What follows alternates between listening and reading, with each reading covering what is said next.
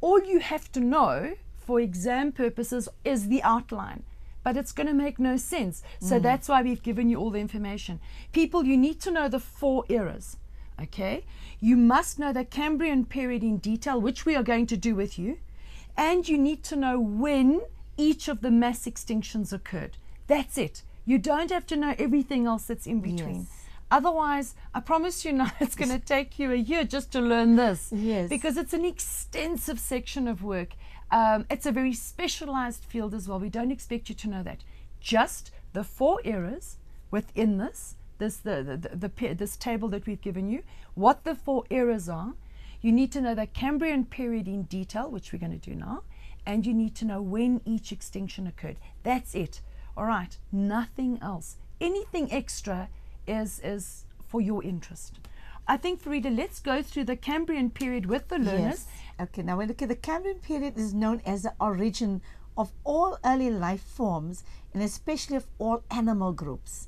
Now, geologists have found all present-day animal phyla, and now you know what the phyla is, except the chordates in marine sediments and rock formations of this era.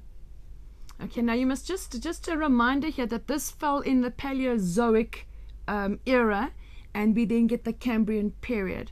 So the Cambrian period shows animal forms had reached a degree of adaptability, and they allowed them to survive by adapting to the changes in the environment. And this was very important. So we've now gone from cold-blooded to warm-blooded organisms because they can control their body temperatures. Geologists have recorded that gradual flooding of the continents took place during this era, reaching a maximum period during the Ordovician period, further proving the continental drift theory, because that's one of the theories that we are going to be looking at in detail, is the continental drift theory. But this almost lends itself to proving the continental drift actually did occur. So that is why the Cambrian period is incredibly important. It is known as the origin of all early life forms. Now, during this Cambrian period, there was a very strange sort of bird-like structure. Another word from definitely Hill. You've got to see this word. Look at it. Archaeopteryx. How somebody can say that fast, I do not know. But it's Archaeopteryx. Yes. Come, okay. Reader, give me your version. Archaeopteryx. Archaeopteryx. There we go. Right. Just know that you can spell it, people. But this animal really is from the Jurassic period. Now, fossils show it was about the size of the modern-day crow. It had feeble wings, a jawbone lined with teeth, and a long reptile tail covered with feathers. Now, that's very interesting. No. This thing didn't know whether it was a bird or a reptile. I mean, honestly, look at it. Because it had a tail with feathers, and then it had wings, which was feeble. And it had a jaw lined with teeth. Yes. I don't know. I mean, no bird had that. But you actually say as scarce as chicken teeth, because chickens do not have teeth. Birds don't have teeth. They don't. They've got beaks. Yes. Okay, so it belonged to a very rare group of reptiles, definitely, and is the ancestor of 2 branches. That is, one for reptiles and one for birds, because the tail and the jawbone is the reptile. Then the feathers tells us it's coming from the birds. Yeah. Okay, let's look at the continental drift now. Now, this refers to where all organisms are adapted to survival within their environment. Remember, they're adapted to their environment. They interact with the biotic and abiotic factors within their habitat, and that we did in the first strand with you. Plant and animal species are discontinuously distributed across the world. They are found in specific habitats that are similar, located all over the world. Now, I think that let's just go to that discontinuously distributed. People, discontinuous means that it doesn't continue.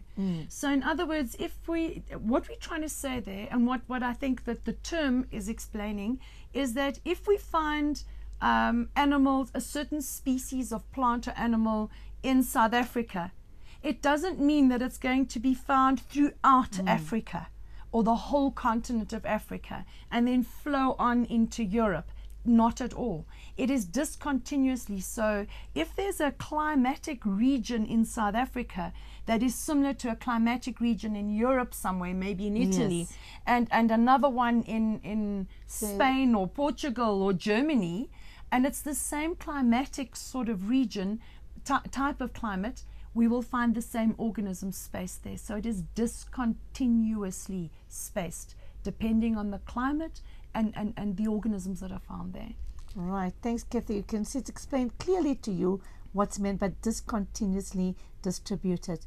So we say discontinuous distribution is based on the concept of organisms originating in one area and then dispersing outwards, as we stated, depending on that climate being the same as where they were originated. Okay. Fossil evidence now shows that species are distributed differently today to long ago. And remember, we said they've got their scientific method of showing this and proving that they are different. So they don't just state it, but they can show us scientifically how different they are. From fossils. Yes. It's all from fossils. The same type of organism is located on different continents. Example, the 3 remaining species of lungfish that are found in the tropical areas of South America, that's Lepidosiran. Then you get Africa with Protopterus, and you get Australia with Neoceratodus. So these are now your 3 species of lungfish found in these particular areas. And people, you don't need to know those different types of species. You just got to know that, as an example, lungfish are found in 3 different continents.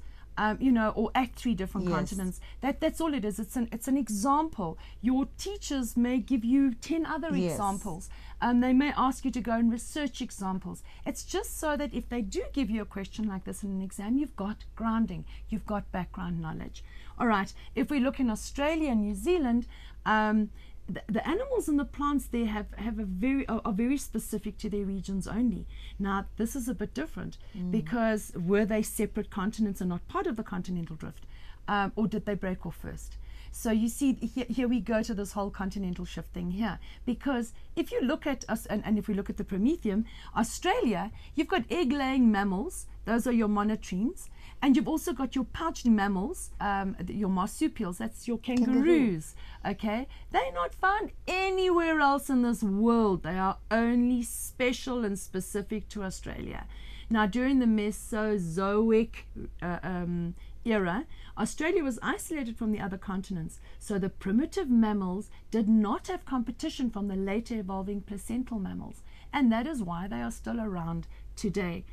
In 1912, Alfred Wegener proposed that the shapes of the continents fitted together like a puzzle into one big supercontinent, which he named Pangaea. Now, you must know the supercontinent's name was Pangaea. And Pangaea broke up into pieces approximately 180 million years ago in a process called the continental drift. Now, Wegener's theory was not accepted because he could not explain what caused this continental drift. Now, you must remember, the scientists those days didn't have the technology that we have today. I mean, that's what we've said earlier, is how amazing these people must have been, because they stuck to their guns, boy. They made their theory and they based it on proof that they'd found to the best of their ability. But they also knew that the people couldn't really disprove it because they had no way of disproving it other than to just argue about it.